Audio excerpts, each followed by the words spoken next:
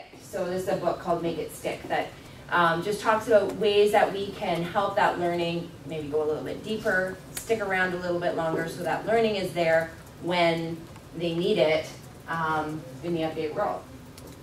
We don't want it to be just things that they learn, they know it, they write a test, and then they forget about it. So the solution to that is, we feel, spiraling. We're both math LSTs. Every school has a grade 9 math LST. And so this is a journey that we've been on over the last year and a half. It's been really exciting. We've learned a ton. It's been a lot of fun. And we're learning how to make our students' learning go deeper.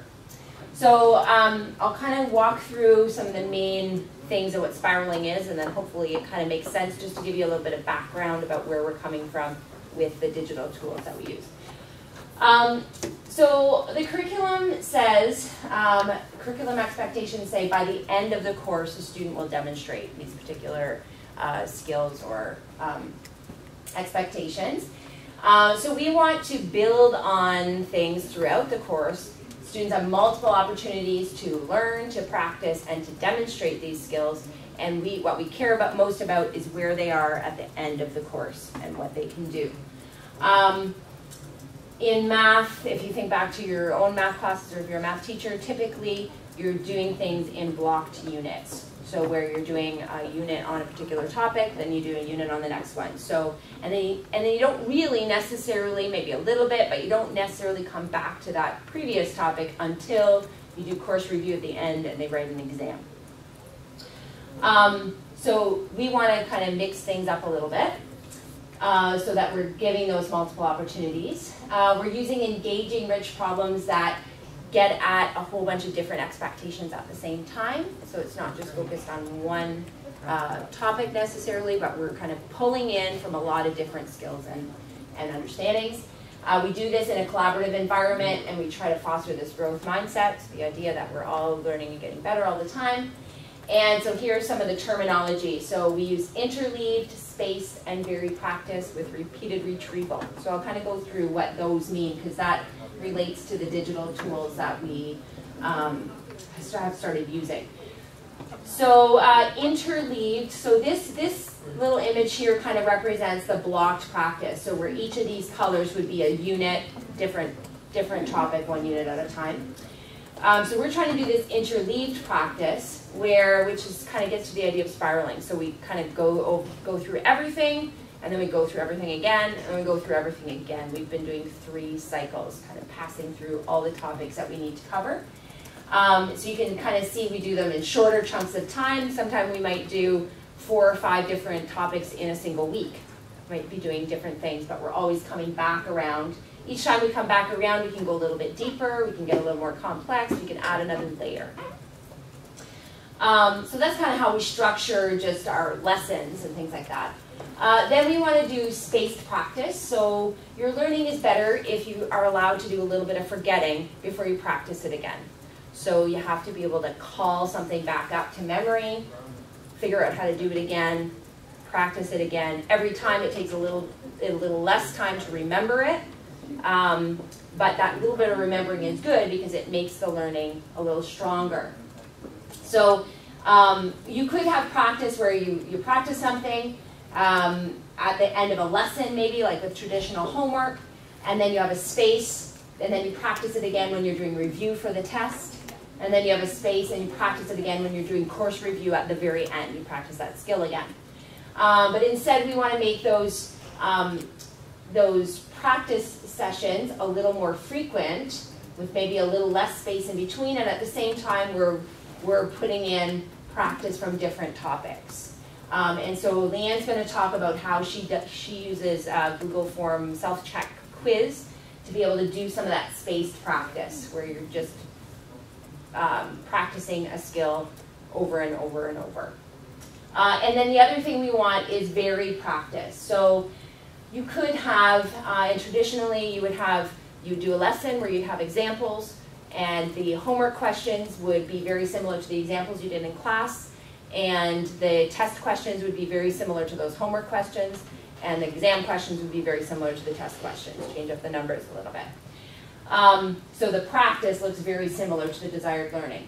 Instead, we want to have, this is our desired learning, but we want to have lots of practice opportunities that look very different, that aren't just redo a procedure that you were taught, and if you forget the procedure, well, you're kind of out of luck because you have no entry point, you have no way to get into that problem.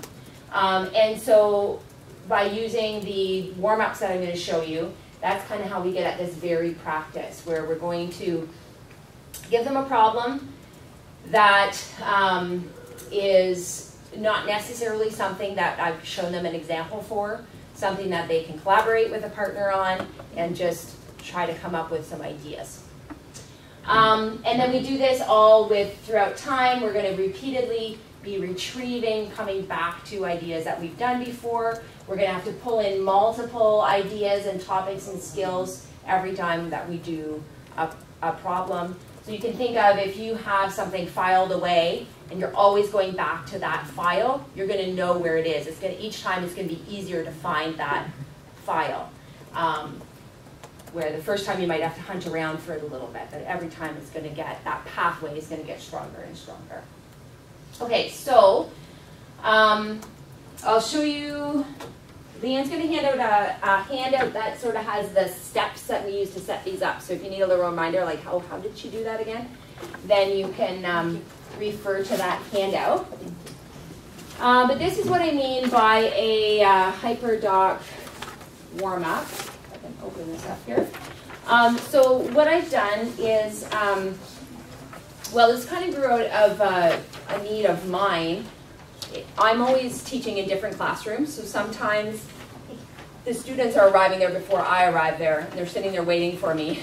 And I don't want them sitting there for 5 minutes of dead time while I'm getting my slideshow set up, and or writing a warm-up on the board, or connecting with a kid that's been away, or something like that. So I set up this warm-up document, so as soon as they come into class, they have this bookmarked on their Chromebook, because it's grade 9, so they all have a Chromebook.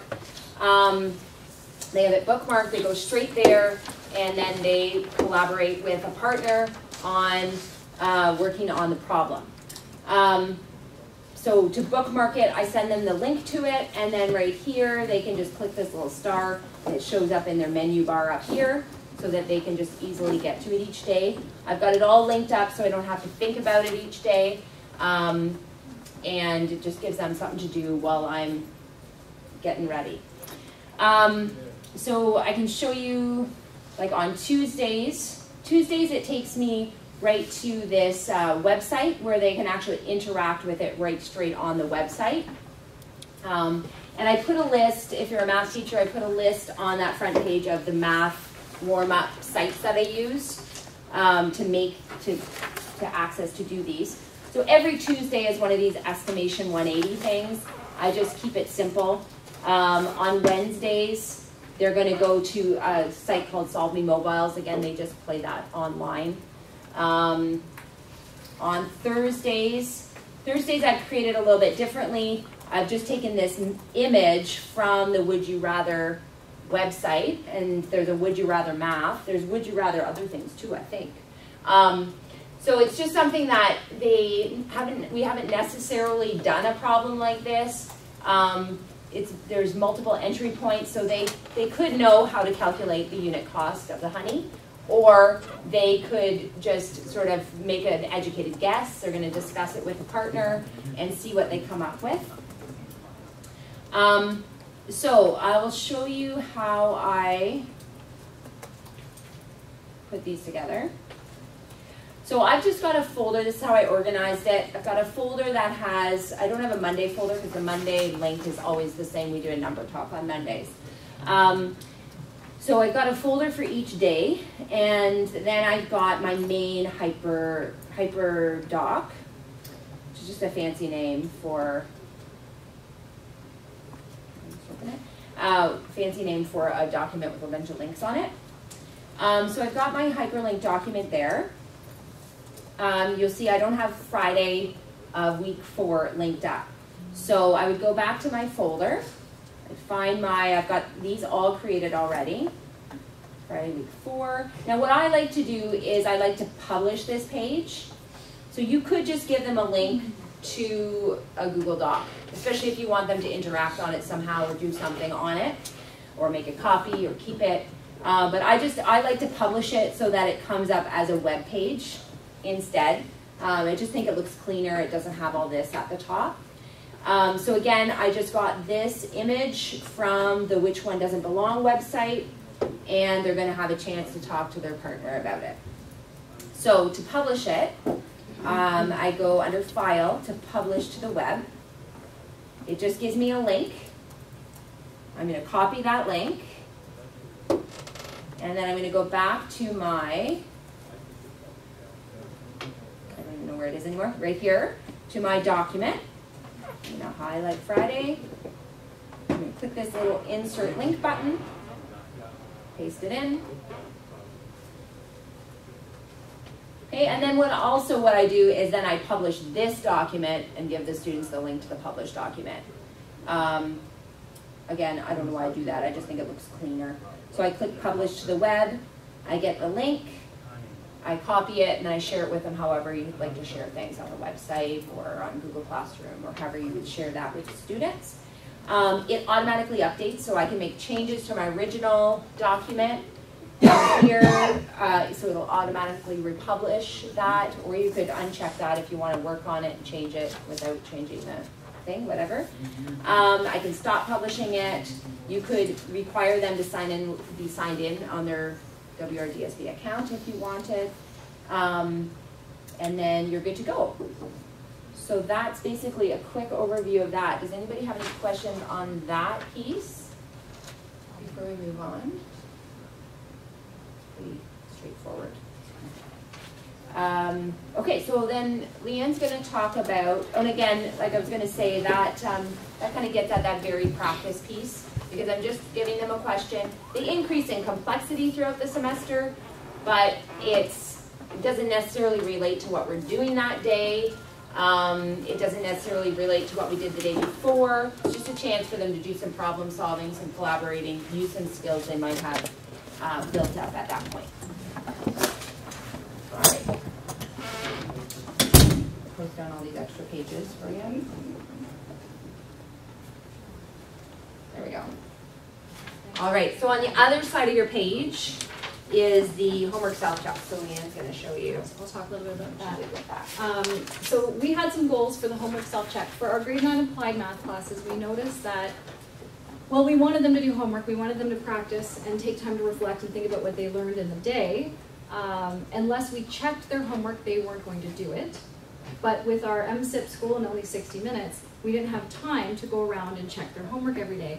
So we thought, well, let's maybe try to make a Google form, turn it into a quiz, and let that be the homework. So we put the practice problems and we embedded them into the Google form as a quiz, and we share that with students, and we ask that they, every day after they're done their learning, they go and they click on this link and they complete a quiz. So the way that we sort of designed it, if my kids go to the website, they can see each day, you know, here's the lesson that we did, and then here's our consolidation, which is a little note we take, which we also use Google Docs for that.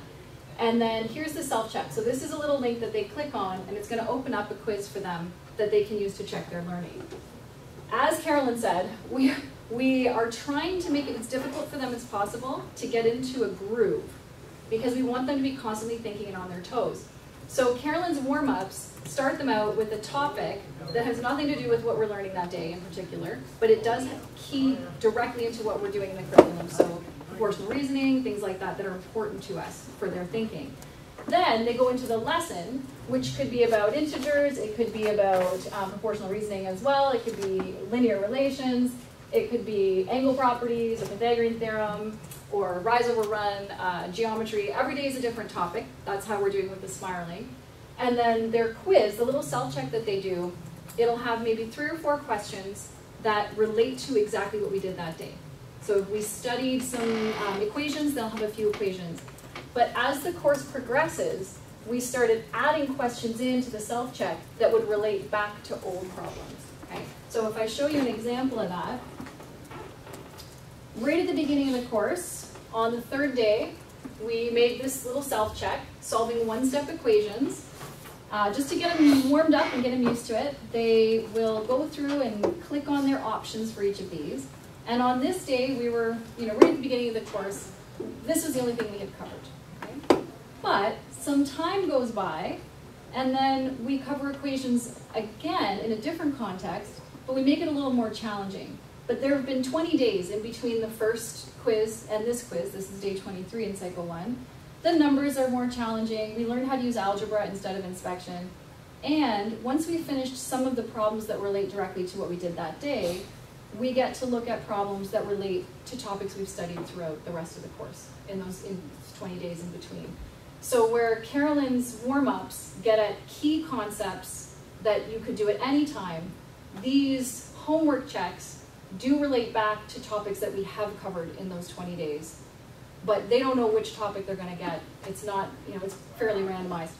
So then they can do, here's some direct and partial variation, here's some scatter plots and making a hypothesis, and then we've, gathering up some like terms, things like that. Okay, so as we move forward, we keep on interleaving and adding in problems that relate to old content so they don't forget.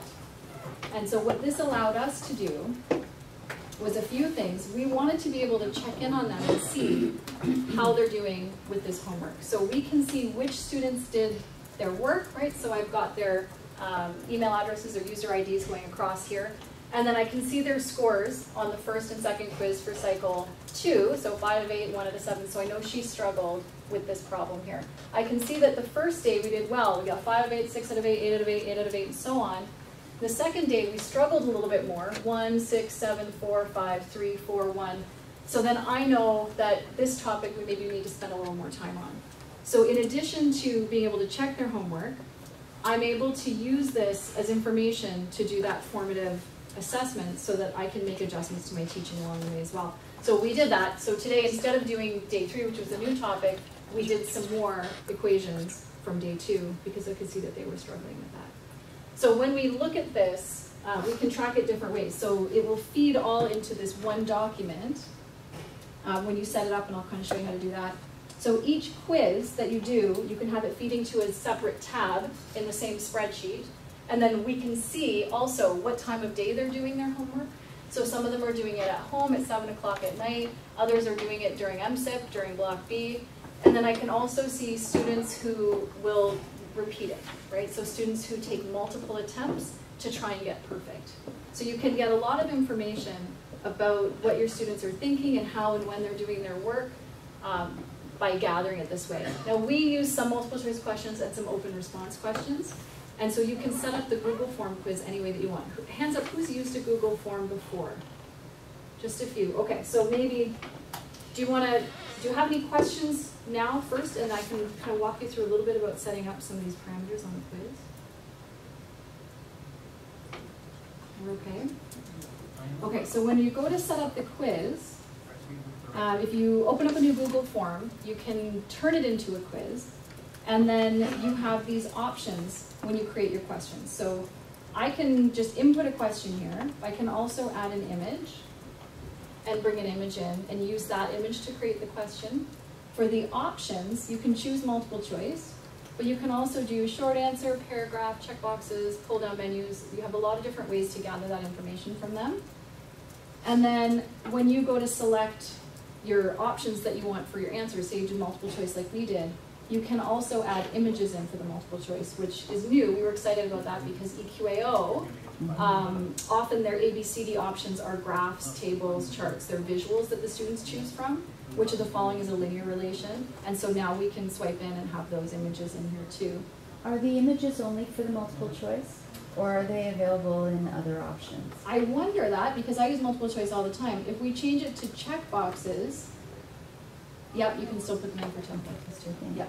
Yeah. So you can sort of design these tools and be able to access more information about your kids and how they're doing. Questions? Do you know with when you're setting this up, I don't even know if this really relates or not, if there's a way of having it so that they can't open other tabs while they're in the Google form? I don't know about that. Carolyn? No, Because I realized, like, I made a test for my kids, and then they could open up the Google Classroom, and it was just copy and paste. They copied straight from the Google Classroom from lesson, the lesson. and then put it straight in. So every kid got perfect because it was just. Oh my goodness. But yeah, so that's a downside of I'm Google. You're sure not there's the a only way. one that's gone through that learning curve. Right. Too. There's I'm a lot sure of there's people a way, who are yeah. like struggling with that piece. Yeah, like they're. It would have to be a third party, I don't know, way of doing that. Yeah, that I'm not sure about, because this is our, you know, self-check and the homework just for the grade 9 applied little Right. thing here and there. The stakes aren't high, Right. and they know we're not marking it, that we're not counting the marks. Right. They know we're looking at it, Right. and that we will say, hey, what happened? You didn't get yesterday's self-check done. Yeah. And so I think the stakes aren't as high for them Yeah. to cheat. more But like that just is a, homework. Right. yeah, yeah, Okay. yeah. That's right. Other questions? Are you going to talk about how to get all the information from this and put it Pull it all together? together, yes. So one thing that we did, I mean, you can see when you click on the responses, like at the top here, then you can get a good picture of the distribution if you asked questions, what the scores were. So, you know, most people had a 6, 7, or an 8 out of 8. You can go student by student right here in the actual Google form, and then you can analyze it question by question, what percentage of your students got each one correct. And so here we're looking and everything looks pretty good, and then, yeah, it's still looking pretty good, except this one. I can see that I'm down to 51% got the right answer, and this was a big misconception, a quarter of my kids. So now I know that this type of question, I should work on that with them, you know, maybe at the start of class one day. And so you can get a lot of information through here, but what we do is we send the information to a single spreadsheet. So we made one called Cycle 2 Self-Checks. And then when you click on these 3 little dots here, you can choose your response destination.